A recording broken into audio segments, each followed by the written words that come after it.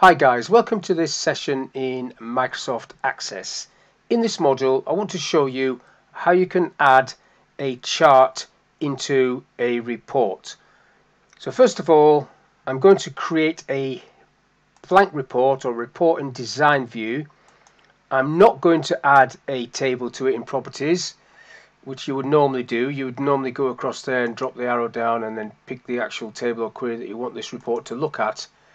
What I'm going to do is look at this controls area, and just to the right of that you've got insert modern chart as opposed to insert a not modern chart. I don't know why it says that. Drop the arrow down, you've got different chart types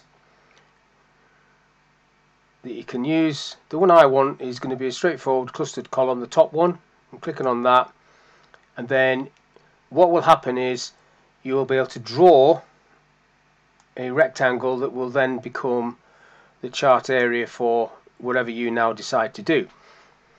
So you get like a little preview here. If I just get rid of this property sheet, what you've also got, or what you should have, is this bit over on the right here, chart settings. Now I want this chart to look at a table, so I've selected table, and then you need to select the table that you want it to look at, which is going to be address details. Now as soon as you tick address details, you get some sort of preview coming up with all these tick boxes where you can now tick depending on how you want your chart to look. So if I tick city, for example, that's giving me a list of the cities that's in that table. So this is now looking at some of staff ID, which would probably work. But if I come down this list and, for example, tick surname, it's now going to change that to count of surname. The graph itself hasn't actually changed because obviously each surname's got a staff ID. But at the top here, next to data, you've got format. If I click on format, you can change certain things. So at the moment it's saying count of surname, but for example, if I just say, I just want that to be surname per city, for example, because that's what it is. Surname per city, that's where it's coming up with there. You've got plot series on primary or secondary. I'll leave it on primary. You can change the fill color. If you don't like blue, you've got other options in here. I'll just pick one just so it changes, so you can see it changing. And there's the border color. Display data labels. If I tick that, it gives me the count of each surname in there. And then you've got options for trend line and trend line name if you so wish, which I don't. So there's the data tab. There's the format tab for this chart. Now if you quickly look at this, if I go view, report view first of all, is just going to give me this chart like it is there. What it isn't giving me is actually the surnames. I know there's 5 people living there, but who are the 5 people? So I might just go back and see if I can change that back into design.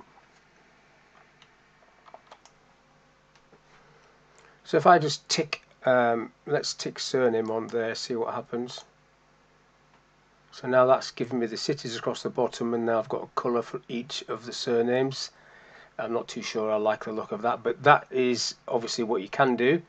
So initially we just had it on, that was on city, and it wasn't on anything actually, it was on none in there, it was just on city at the bottom. Count of surname, count. If I click on city there, what does that do? Count of city, same sort of thing really. It's not, this data hasn't got much options in terms of what you can actually do. So count of surname, that'll do. So I'm back to how I was. I think that's the best way. 6 people with the same name live in Bradford, 5 people with the same name live in Leeds, and that's what this is doing. So let's have a quick look at this. Click on view. That's what that's going to look like. Now let's see if I can get rid of this, because that's obviously a duplicate of the title that I've created. I don't want that there. So I'll go back into design and have a look at getting rid of that. Okay, what you've got to do is basically double click on this chart to get into properties, and then you've got the list of properties there, and it says chart title, has title yes, and if you change that to no, then that will disappear. And I'll close that down for a second, and then when you go back and have a look, it just says whatever your title is. Once you've got this looking how you want it, you save it and give it a name, say yes, I'll call it RPT charts. That's all I'll do. Click OK to that, and then it sits down there with the rest of your reports, and then when you open it you can see the result of it. So that's all to cover in this little video: how you can create a chart as a report and how to edit a chart in Microsoft Access. So hopefully that's been of use. Thank you for your time, and I'll catch you in the next one.